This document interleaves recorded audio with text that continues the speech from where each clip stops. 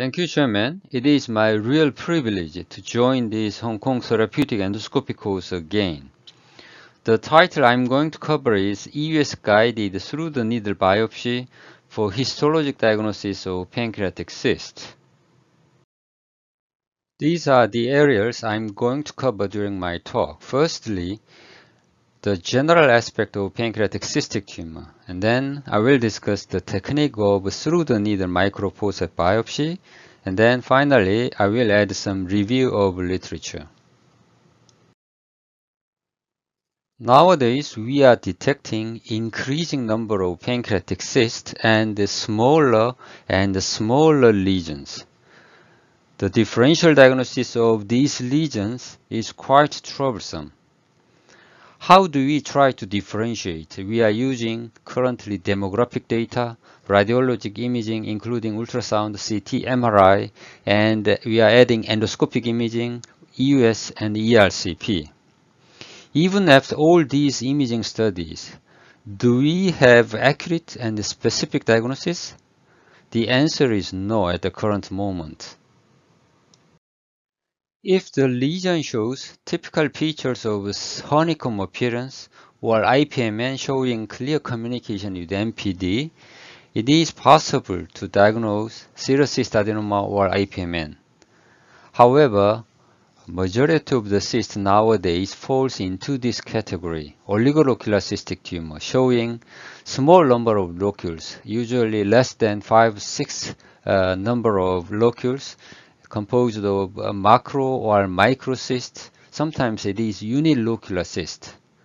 These cysts can be either serous cystic neoplasm or mucinous cystic neoplasm or sometimes IPMN. So the differential diagnosis is quite troublesome. So we are adding EUS-guided cystic fluid analysis. After cystic fluid aspiration, we can check the viscosity of the fluid and amylase, CA, glucose, and cytology. Among these markers, CA seems to be the best marker for the differential diagnosis of mucinous lesion from non-mucinous lesion. This is Dr. Brugge's data published in Gastroenterology 2004. If CA is more than 192, the sensitivity, specificity, and the accuracy of differential diagnosis of mucinous lesion from non-mucinous lesion were 73%, 84%, and 79%. It was quite good result. However, follow-up studies showed a little different result. This is data from Seoul National University Hospital. From their analysis, CA level 192 was not accurate enough, so they used a different cutoff value, 800 nanogram per milliliter. But even in this group, there were many cysts falls into this category, so-called indeterminate cyst. So it is clear that in significant number of patients, the differential diagnosis is not clear even after cystic fluid analysis. We are also trying to look at inside the cyst under direct vision. This is a live case during APDW 2015. To look at the cyst, 19-gauge needle puncture was done first, and then thin spy fiber was introduced into the 19-gauge needle and try to look at the cyst wall and echogenic material here. Now we are looking at the cyst wall first. We can appreciate branching and networking vessels on the cyst wall and also floating mucinous material inside the cyst, suggesting the possibility of mucinous lesion. This is echogenic material. Initially, mural nodule was suspected, but by direct inspection, it was ball-like lesion with a smooth surface. It was mucin plug. So if we add direct visual inspection, we can get more information, but still it is not accurate histologic diagnosis. However, most guidelines related to pancreatic cystic tumor, the management strategy is based on accurate histology. These are guidelines related to pancreatic cystic neoplasm. Sendai and Fukuoka guidelines can be applied in IPMN and MCN cases. Revised Fukuoka guidelines are only focused on IPMN case. But the problem is, at the time of management, in many of cystic lesions, the differential diagnosis is not clear. So, tissue is still the issue in the management of pancreatic cystic neoplasm. Recently, EUS-guided through-the-needle microforceps biopsy was introduced. So I'm going to discuss this technique in detail. The first through-the-needle biopsy was done by this Spain group. They used very thin ERCP microforceps. It was 0.8 millimeter in diameter. They inserted this very thin microforceps into the 19-gauge needle and got the biopsy from the cyst wall. And they were able to get this histologic diagnosis, mucinous cyst adenoma. It was more than 10 years ago. Nowadays, it is important to see the stromal tissue before the diagnosis of mucinous cystic neoplasm. Ovarian stroma is very important, and we are adding immunohistochemical staining. Anyway, this was the first trial. 6 years later, this American group used the novel through-the-needle microforceps biopsy for the evaluation of the pancreatic cystic lesion. They inserted a very thin microforceps from US endoscopy. It was a Moray forceps and got the biopsy from the cyst wall. They were able to acquire a significant amount of tissue, and this was the first case, IPMN gastric type, and it corresponds to surgical pathology. This was the second case of IPMN, but in this case, there was a lot of squeezing artifact. This is close-up view of single-use Moray microforceps.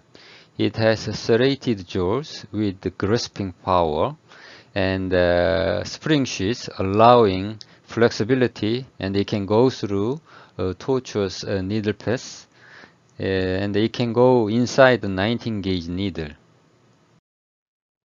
Our group has the chance to use this microforceps for the histologic diagnosis of pancreatic cystic lesions.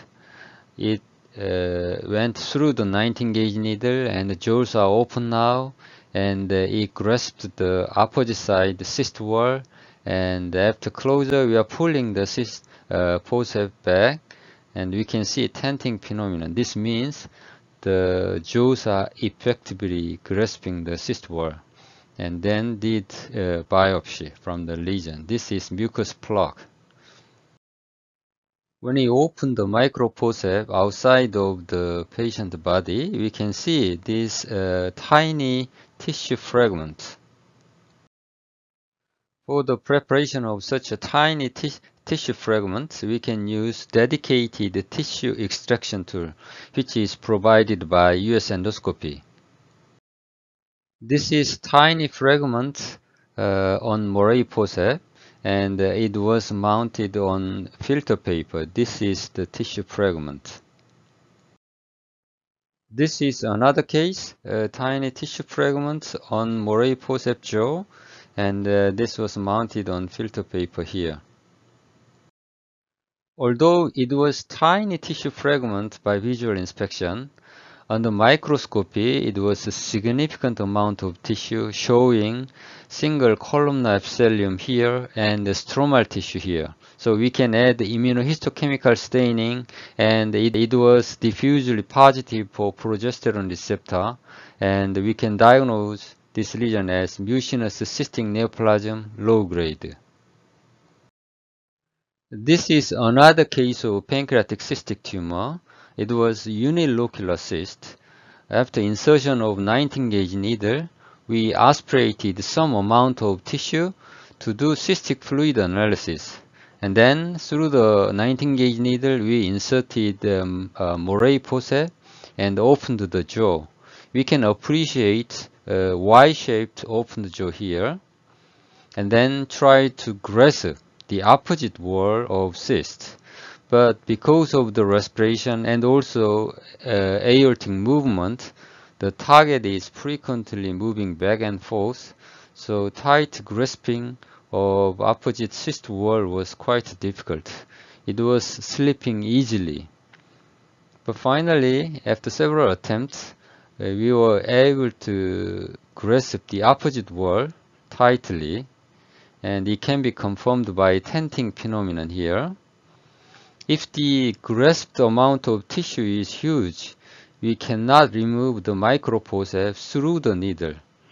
It does not close tightly. So in those cases, we can remove the 19 gauge needle and the microforceps simultaneously. A little bit of technical tip.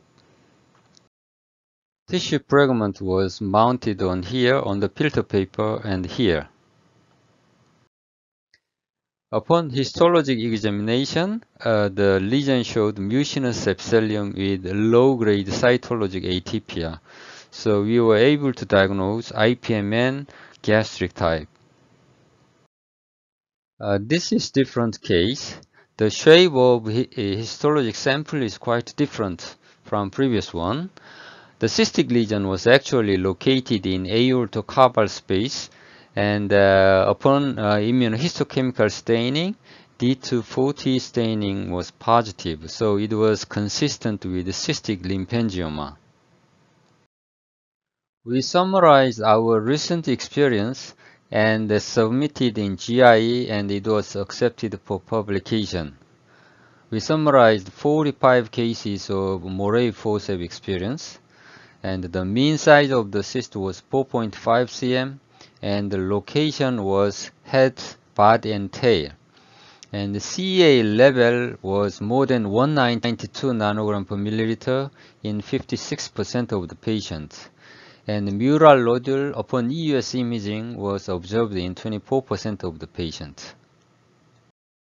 This table summarized the outcomes of EUS-TTNB. Tissue acquisition was possible in 100% of the patients.